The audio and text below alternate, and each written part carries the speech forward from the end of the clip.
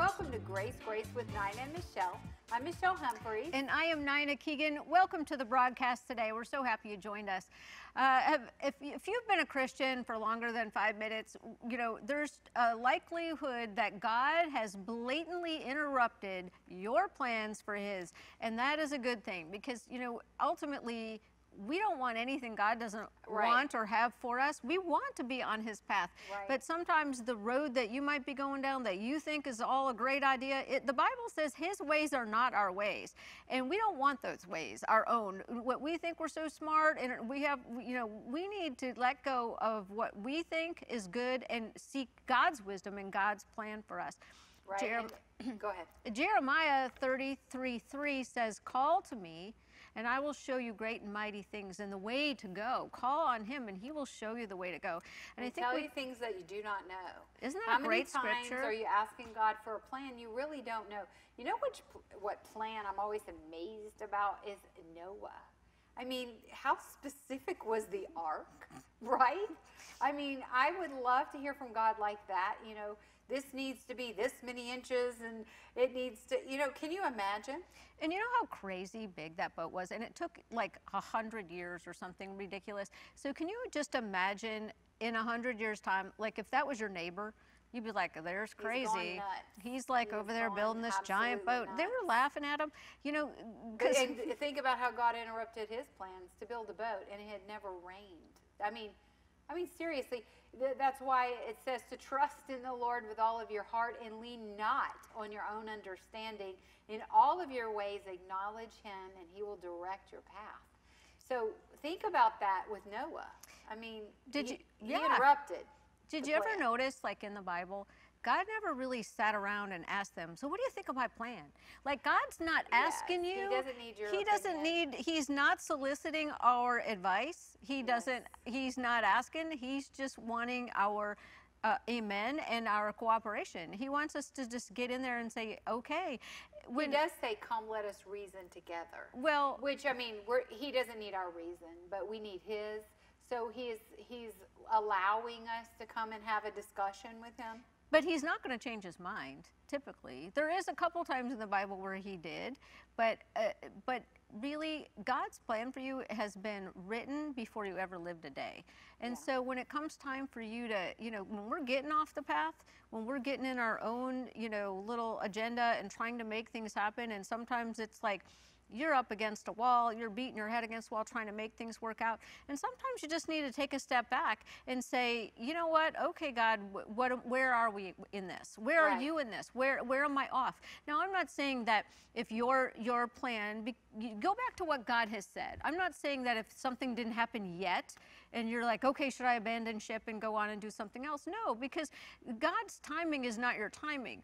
But you have to go back to what did God say? What has God spoken over your business or your company, or where has God led you or started you from the beginning? Those prophecies stand. God will always confirm you, and a lot of times He's working on everything else and preparing you for those. Right, and we always, you know, and our message today is entitled, "Let God Interrupt Your Plans for His." Yes. And sometimes when we go through a trial, we think, well, it's all over, you know, and there is scripture that says, "I know that the plans I have for you, plans for good and not for evil, plans to prosper you and to bless you with a hope and a future."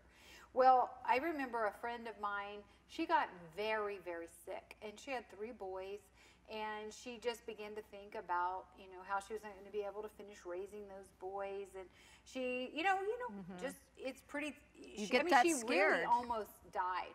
And so, I mean, I understand that, but she was telling me all these things and kind of upset. And I remember thinking, wait. And I stopped her and I said, "Wait a minute, tell me all the prophecies that God has spoken over you." And she had so many. And I said, "Well, has that happened yet?" No. I'm like, "Then you're not going to die." I mean, seriously, that's just the enemy trying to scare you. You know, and so we have to remember, what did God speak to us specifically? What does God's word say? And we stand on that, and we say, I mean, honestly, I like to plan, but I always say to the Lord, "I'm planning this, but please interrupt my plans, because I really, you know, I want you to put my life in order." That's the only way it's going to be successful, rewarding. That's where the anointing is. So we want God's interruptions. Yeah. I'll even put fleeces out that say, if this isn't of you, close the door right now. If this isn't from you, let this person not even call me again. Let this not even happen again. I will put out crazy fleeces because I want to be in the will of God. There's no place. Why should you ever want to be anywhere else? Right. Because, you know, God's not going to bless what he didn't ordain in your life. And so you always want to be on his path. And so, and we can look at all the paths of people in the Bible, whether it was David or Joseph or Abraham. You know, think about all over and over again. Abraham was promised he would be the father of many nations when he didn't even have a child. Children. Exactly. And look at David. David is one of my favorite examples of God interrupted his plan. I mean, the kid was out in the desert shepherding sheep, you know, and I mean, there was no big expectation for David's life except that he was going to be a shepherd. And yet God, you know, the Bible said right there that God looks on, that man looks on the outside and God looks at the heart. They lined all of David's brothers up. They all were looking good. They, you know, they had their dippity-doo in their hair, I'm sure, because the prophet Samuel was coming over to anoint one of them as king. I mean, that would be pretty big news in the family, right? And so Jesse, the dad, didn't even bother to bring David in because in his mind, David was irrelevant. He didn't even think about it. You know, he was out shepherding sheep. So Samuel, he looks at the tall one and he's thinking, here's my guy. You know, he's the oldest, Cary the Grant looking guy. He looks great. And the Lord just stopped him right there and said no. And he said no on each one. And then Samuel was finished with sons and he looked at Jesse and said, do you have any more? And he said, oh yeah, there's one more. And he went and got David. And David, here he was, just minding his own business. Now, that's an interruption of plans. I'm in for that, right? Yeah, but if you look at also, there's more parts to that story. If you think about the other part where the brothers even said, looking down on their little brother, go out and tend back to tending your few sheep. Your few sheep, yeah, they belittled him whenever he's like the only one in Israel that's wanting to fight Goliath, and his brothers basically said, go back and tend to those few sheep. So, but the thing about it is, you know, we can't always, no matter what God has a plan for us. It doesn't matter. The enemy's always going to come against your blessing and try to steal your seed. He's going to try to steal what God has said, what you know to do, by telling you, oh, it's never going to happen. This isn't going to, this will never work out. That's what even his brothers, and God, it can be your spouse, your children, it can be anybody, and they don't know it, and they're not trying to be mean. They literally were trying to protect their brother. They didn't think he was old enough or big enough. If your little brother showed up and there's this, you know, I forgot how tall he was, like 9 foot something, right? A giant Goliath. And, you know, and my little brother showed up, I guarantee, which my brother probably would have shown up and done the same thing, and I would have been terrified. Based on our past history, he would have had that heart. But David said he would fight him, and then, you know, they were all terrified, so they were like, well, all right, you know, we'll go with it. And he was a teenager, and he tried to put on here, Saul, 6'5", he was, the Bible says he was head and shoulders above all the others. So he, you know, I don't know if exactly 6'5", but something along those lines. And he tried to put his armor on David. God interrupted that plan. David took that off. He took off the world's armor and he put on the Spirit of God. The armor of God. And he said, I do not come to you with a sword. I come to you with the Spirit and the Word of God. Yeah. And he hit him in the head with a rock. Everybody knows that story, but I love that interruption. And that brought David into, I mean, he was renowned after that. You know, can you imagine this teenager having that kind of courage? But that came from the Spirit of God. Yeah. And that's what we need whenever God is trying to interrupt your plans. Sometimes it's a little scary. He'll ask you to step out. How many times has the Lord spoken to us and we've said, what? You're kidding. Yeah. Yeah, you know? It's true. But it's the right thing to do. You know, there's a lot of times when God's trying to change your plan, when he wants to bring you into something new, when there's a new calling, a new shift that you're supposed to do in your life. There's a lot of times you might go through something that's a little painful at first. You know, for instance, if God wants you to go another career path, or he has a different job for you or something like that, there might be a dissolution of resources. God might take, you know, sometimes it might be like you're getting laid off, or they're doing a shift in the company. Sometimes you might have to go through something uncomfortable for God to just get you onto that right path. Because if you were just happy as a clam in that job, and maybe it's a going nowhere job, maybe you're just going to stay in that same position forever. But God wants to bless you with a promotion and going somewhere else. Amen. But he might not. You might have not have gotten to that place of getting moved. You might not have moved yourself from the comfort zone of that job and that paycheck to get to the place where God wants to bless That can you. be a scary thing. When God moves you out of your comfort zone, it is a scary place. Sometimes it's a disillusion of relationships. Yes. Sometimes in order for you to get where you need to go, God might have to remove somebody from your life, and it could be very, very painful. I know, you know, I went through a divorce. I never saw it coming. It was adultery on my husband's part. It was one of the most painful and horrendous things I ever went through in my life. I literally was prophetically told. The Lord sent someone I did not know me, literally told me what my husband was doing, and that there was no reconciliation, that the Lord wanted me out. Mm-hmm. Now, I remember hearing that and thinking, this person's either crazy or it's true. And I found out just a couple of days later that it was 100% true.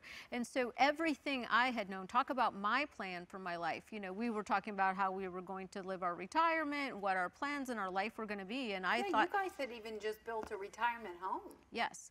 And we were really, you know, that's what I thought was my plan. And boy, was that plan interrupted in a big way. And it was tough. And it was just a horrible thing to go through. But I saw now where I was, and that when I look back in hindsight, I was really, I was in a very anxious place. There was a lot of things that I was feeling in that relationship that I never would have left that relationship without knowing what was going on, that God actually had to tell me. So I was going through a really tough time in that relationship, but God interrupted that and said He saw what was going on. He knew how that was hurting me. And yet, you know, here I am now, years later, and, you know, I get to preach the gospel and do the work of the Lord. And God took me from a place I never could have imagined this back at that time. Yes. And you know, so God has used that for good. He took me from that place. And I'm not saying when God's moving you that you aren't going to go through some tough times. A lot of times when He's taking someone away from your life, or a bad thing or a bad situation, it might not always be easy, but God will use it for good. When He interrupts your plans, sometimes you go through a difficult time, but it will always be used for good. That is Romans 8:28, and it's such a good scripture. It's hard, especially if you're going through some marital crisis. Sometimes, you know, a marriage or a divorce, marriage trouble or divorce, I mean, it can be a very bitter time. And you know, if you press into God, God will get you out of that. I assure you that He is going to make the crooked places straight. Yes. And the Bible says He'll take your feet out of the miry clay, because sometimes you just feel like you're sinking when you're going through that. And He'll place them back on solid rock. And I feel like you and I are both examples. We've both been through marital problems that have turned around for our good. You know, she went through a divorce. My marriage was restored after a year and a half. But, you know, I believe that the Lord, He heard my cry, and He interrupted my plans so many times. I think about one night, my children were small, and they were babies. And I was carrying them into church, and I had one in each arm.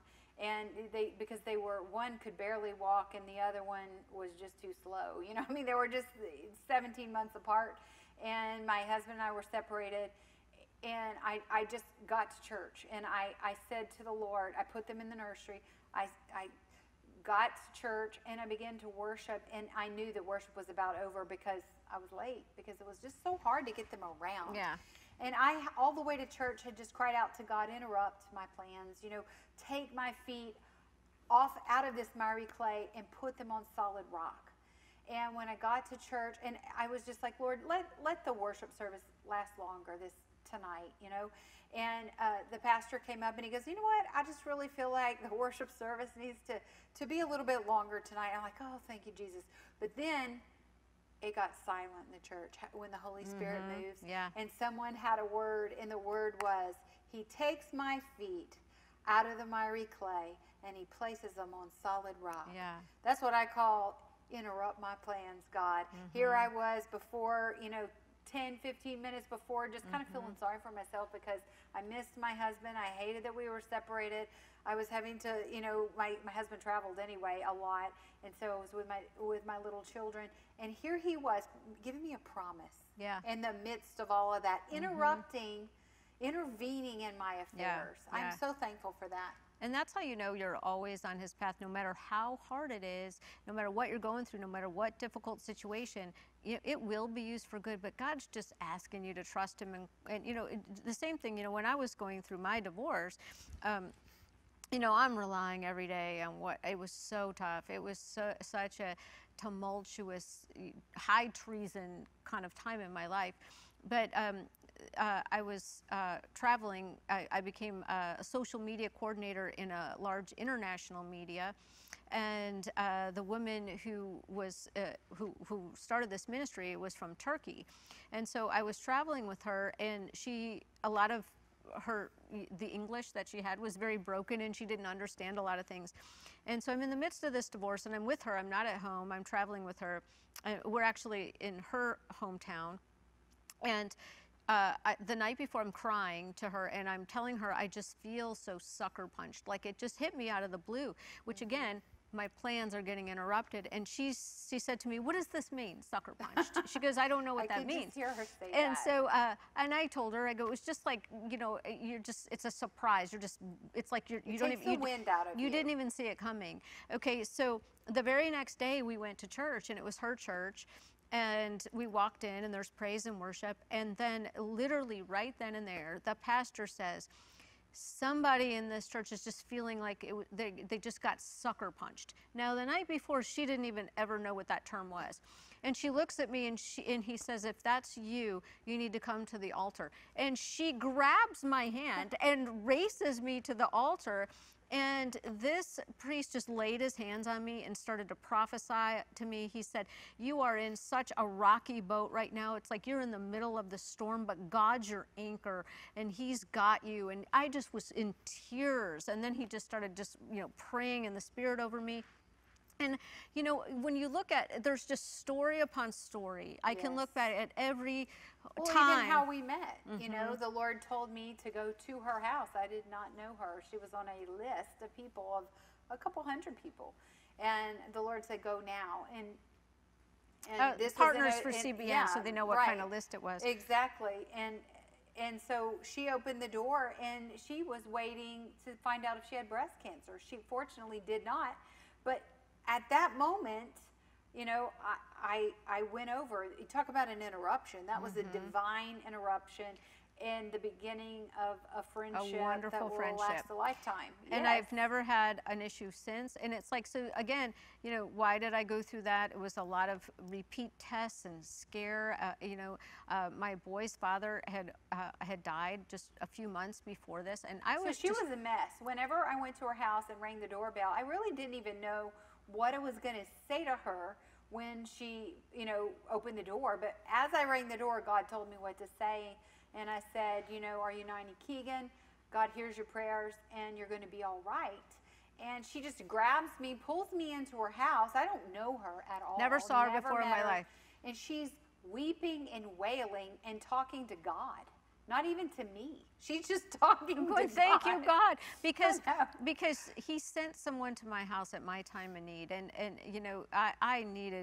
I was just crying out like, this can't. That morning, I had called the doctor's office for the results. They said that the nurse answered and said, yes, the results are here, but the doctor's going to have to talk to you. I'm by myself, crying out to God, going, I cannot be sick. This is, I cannot. And leave your boys without a parent. And I was just beside myself. And then literally, when she rang the doorbell and I answered it, I was like, it's the Mary Kay lady at my house. Like, who's this lady, all pretty? And I'm like, you know, crying. And when she told me she was from CBN and that she called me Nina, and the way my name is spelled, everybody would call me Nina. But even then, later we would talk about that. I said, you called me Nina Keegan, which no one does. So she truly was just even hearing my name from the Holy Spirit. And that she spent 4 hours at my house. She said she wasn't going to leave until we got the results from the doctor. Well, I don't think any one of us would have left. I mean, here she was all alone in her house, waiting to find out if she had cancer. I mean, that would be crazy news. Even though the Lord had said those, I just thought, you know, I need to wait with her. But all of that was a divine interruption for the plans for our lives. Yes. Because that is how we met, and here we are 9 years later, or something like that. Like, here we are preaching the gospel together, traveling the world together, and you know, that was a collision of our faith meeting God's plan, and us trusting and stepping out in faith. And I'm there's so many he more. interrupted my day that day, and you know, because I honestly was like, Lord, she's going to think that is so weird. You know, I'm just going to show up at her house. That is just bizarre. And so, you know. But when you're asking for God for something. Asking for God to interrupt your plans, get ready, he will. And because the Holy Spirit always goes before you on those things. I know a lot of times when you and I are led to minister to somebody, whether it's in an airplane or wherever we are, I know something about this person that they need to know. And I mean, sometimes we'll tell each other, hey, I feel like we're supposed to do this. And it can be something, I mean, it can be something like kind of scary to do. Yes. You know, I mean, really scary. But when but we know each other well enough now that I got you. That's what we say. We're good. I'm like, okay, we'll do it.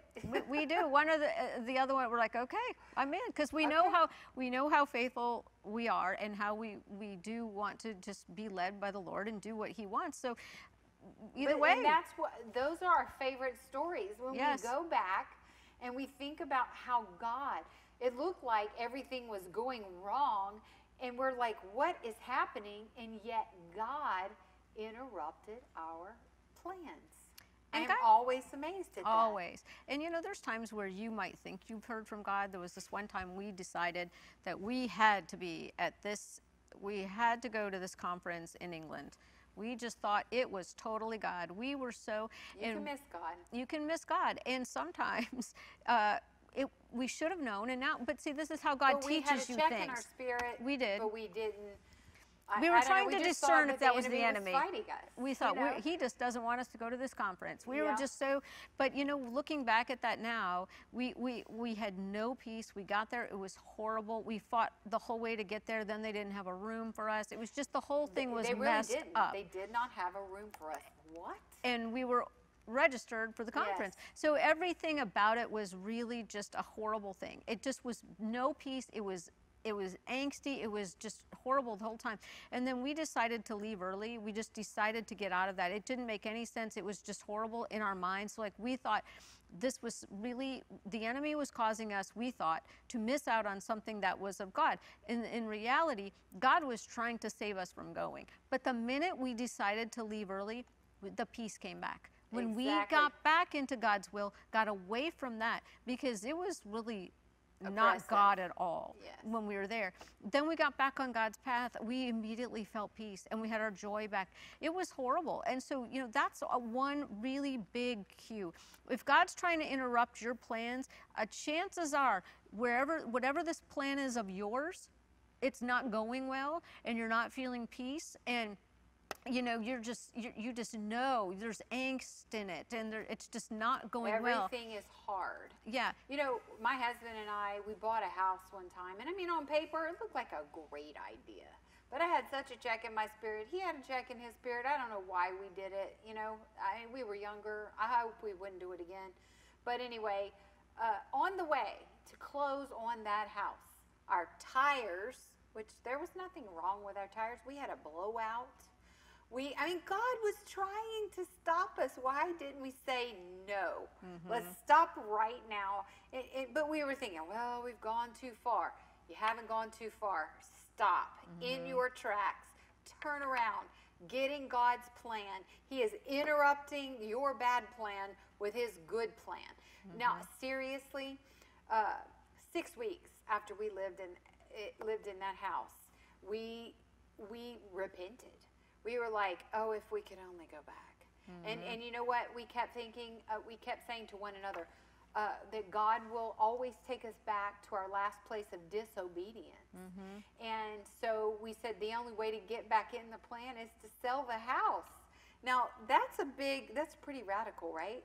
We did it. We sold the house. And we actually moved to another city, which is really where God wanted us, which is where we still live. And, you know, it's how we met. Yeah. You know, I mean, honestly, God has a better plan. If you have that little check in your spirit, listen to the Holy Spirit. It's the Holy Spirit warning you, stop your plan. God has a better plan. You know, but that's not to say that if the plan that you're on is taking a while, if you're or really, if it's hard, if you've been waiting on something, a lot of times God's working out something in you, and that plan still stands. You got to go back to the prophecies on things and what God's confirmed for you. And you got to follow peace. Because sometimes, you know, God's just working things out in you and causing you to trust Him, and His timing is not our timing. And sometimes God's not insta-God, and He's causing you to grow in your faith and to rely on Him. So a lot of times, just because you're not seeing God move right away, don't abandon ship on something that's been good and that God is going to bless, because you have to go back to, what did God say? What is His prophecy on your life? What are the things that you know God's called you to do?